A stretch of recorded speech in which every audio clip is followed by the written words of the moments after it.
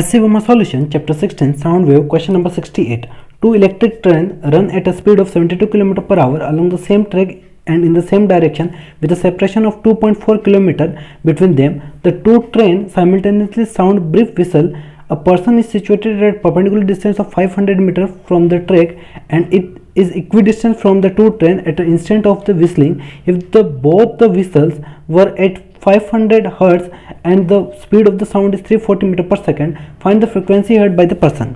Okay, तो यहाँ पे जो दो ट्रेनें हैं वो दोनों सेम ट्रैक पे जा रही है और सेम डायरेक्शन पे जा रही है और दोनों की स्पीड सेम है, कितनी 72 किलोमीटर पर आवर यानी 20 मीटर पर सेकेंड, और दोनों जो फ्रिक्वेंसी प्रोड्यूस कर रही है वो कितना कर रही है 500 हर्ट्ज. ठीक है, अब पर्सन का इसके इक्वी डिस्टेंस पे, इन दोनों के इक्वी डिस्टेंस पे और मिड पॉइंट से 0.5 किलोमीटर, 500 मीटर मतलब 0.5 किलोमीटर, और यहाँ से बोल सकते हैं कि यहाँ से 1.2 किलोमीटर और यहाँ से 0.5 किलोमीटर है.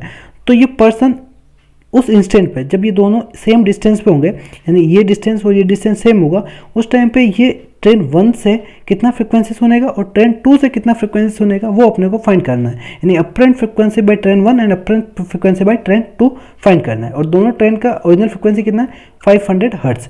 ओके, तो देखो यहाँ पे जो अपने पास फॉर्मूला है, फॉर्मूला क्या यूज़ करते हैं अपन, apparent frequency is equal to we plus minus speed of observer upon plus minus speed of source into original frequency, right. But ये जो स्पीड हम लेते हैं वो along the line of observer and source होना चाहिए.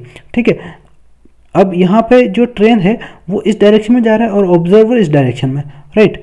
तो अब अपने को ये फाइंड करना है कि इसके अलोंग जो आपका ये ट्रेन है, सोर्स की स्पीड है वो इस डायरेक्शन में दे रखा है, हमें इसके अलोंग फाइंड करना होगा. सोर्स की स्पीड इसके अलोंग फाइंड करना है. ओके, सेम यहाँ पे देखो, यहाँ पे ट्रेन इस डायरेक्शन में जा रहा है लेकिन सोर्स की स्पीड आपको इस डायरेक्शन में फाइंड करना है. अब ये तो इधर जा रहा है यानी सोर्स की स्पीड आपको इस डायरेक्शन में फाइंड करनी है, राइट. और ऑब्जर्वर तो बेचारा रेस्ट में है, ऑब्जर्वर की स्पीड तो क्या है 0 है. ओके, तो यहाँ पे देखो ये स्पीड कितना है वो अपने को फाइंड करना है. तो मैं बोल सकता हूँ अगर ये v है तो ये क्या होगा, ये v cos थीटा होगा, राइट. ये अगर v है तो ये v cos थीटा.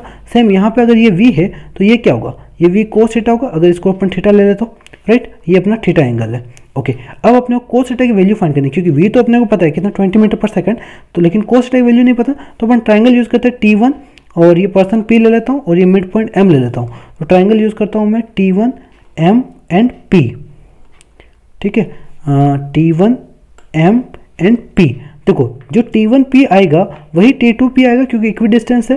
ओके, तो अपन ये डिस्टेंस निकाल देते हैं. ये 1.2 है, ये 0.5 है, तो पाइथागोरस सॉल्व करके निकालो 1.2 का स्क्वायर प्लस 0.5 का स्क्वायर, इसको सॉल्व करेंगे तो कितना आएगा 1.69 यानी 1.3 आ जाएगा.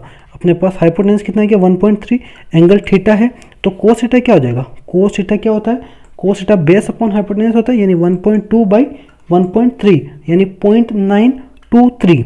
ये अपने पास कोस थीटा आ गया. तो वी कोस थीटा कितना होगा, वी कोस थीटा होगा अपने पास 20 इंटू 0.923 यानी ये अपने पास आ जाएगा 18.46 मीटर पर सेकंड. ये अपने पास वी कोस थीटा आ जाएगा. तो यहाँ पे अपन सोर्स यूज़ करेंगे, सोर्स की स्पीड, तो अपन वी कोस थीटा यूज़ करेंगे तो अपने पास फ्रिक्वेंसी आ जाएगी. अब दोनों के लिए सबसे पहले मैं T1 का निकालता हूँ, तो ये फ्रिक्वेंसी 1 निकाल देता हूँ. 1 का निकालते हैं तो वी तो दोनों में आएगा. ओके, ऑब्जर्वर बेचारा रेस्ट में है. ओके, सोर्स है वो T1 के केस में पास में आ रहा है, पास में आ रहा है तो इसको ज़्यादा फ्रिक्वेंसी सुनाई देगी, ये ज़्यादा सुनाई देगा यानी ये मेरे को कम रखना पड़ेगा. कम मतलब माइनस रखना पड़ेगा और ये वी क्या रखना पड़ेगा, we cos theta into original frequency, right. Okay, next इसकी बात करता हूँ इस T2 के बारे में, यानी 2 डेज की बात करते हैं. तो सेम v बाई वी और प्लस लगाना कि माइनस लगाना. देखो ये दूर जा रहा है, जो सोर्स है आपका दूर जा रहा है तो इसको कम सुनाई देगा. कम के लिए मेरे को यहाँ ज़्यादा रखना पड़ेगा यानी प्लस लगाना पड़ेगा वी कोस थीटा और into original frequency. Okay, value put करते हैं. v कितना अपने पास 340 और ये अपने पास 340 माइनस 18.46 इंटू 500, राइट.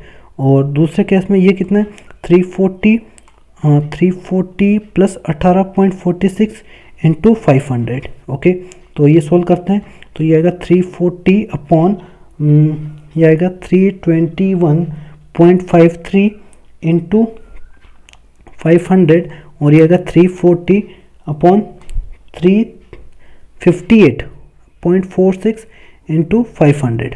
सही है. ओके, तो इसको सोल्व करते ये आएगा अपने पास 528.9 7 आएगा, 0.7। ओके, और ये कितना आएगा, ये आएगा 474.24। तो इसको अप्रॉक्स कर लेते हैं, दिया जाएगा 529 हर्ट्स। और ये फ्रिक्वेंसी कितना आएगा, इसका अप्रॉक्स क्या होगा, 474 हर्ट्स। तो अपने पास ट्रेन 1 का अपरेंट फ्रिक्वेंसी और ट्रेन 2 का अपरेंट फ्रिक्वेंसी आ गया।